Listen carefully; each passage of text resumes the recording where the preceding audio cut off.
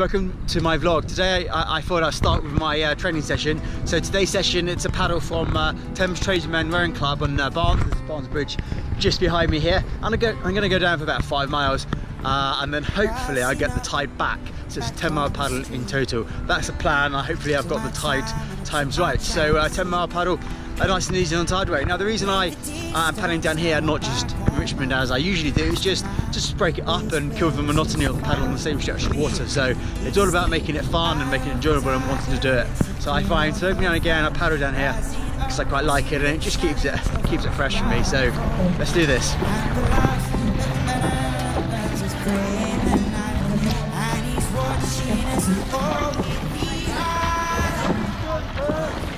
Hi guys, really good paddle down to Albert Bridge and back to Barnes. Probably I'm guessing about 12 miles or so against the flow most of the way there with the tide on the way back.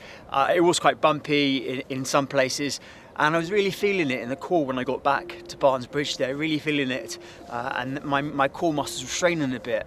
And actually what that sort of told me is I'm not strong enough in the core. I've had 2 or 3 years of paddling and where I've had the time off, I've really lost that core strength there. So I need to do more sort of paddling in the water like I've just been paddling just now on the rough and the bounce. And when I'm paddling in that water, there's no point just paddling on it. You need to sort of force your core to do the work. So what I was trying to do out there, I was trying to sort of making sure that my back arm was coming up and in between strokes I was there. So my core here is keeping me upright, not my paddles. There's a tendency, especially when it's bumpy and stuff, people get tired, is to drop the arms, and it means you're not relying on your core, you're relying on your paddles to keep you upright. So you're going for the stroke quicker, you're allowing the back arm to drag longer, and that's really slowing you down. It's not very efficient at all, and you've really got to sort of focus. So what I've learned from today is I need to do a lot more core.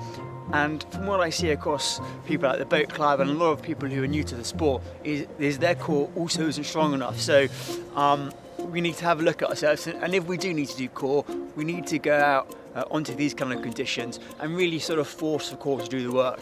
So that's what I'm going to be doing today, and it's so important to build a strong core, because that's where the strength comes from. The strength doesn't come from here. The strength comes from the core, and it comes from allowing the boat to run properly, smoothly and upright.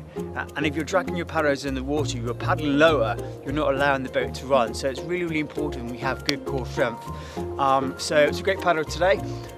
It was great to identify with a few weeks left to go that I need to do some more core, and it won't take a lot to sort of get back up there. A few more rough paddles like this, some sit-ups, some core exercises, and it will sort of hopefully be good for DW. So that's that, guys. That's what I believe. After all, what is the point of being on this earth if all you want to do is be liked by everyone and avoid trouble?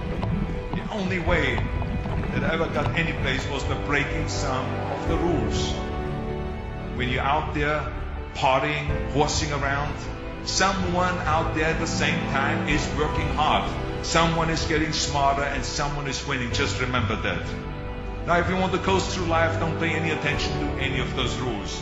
But if you want to win, there's absolutely no way around hard work.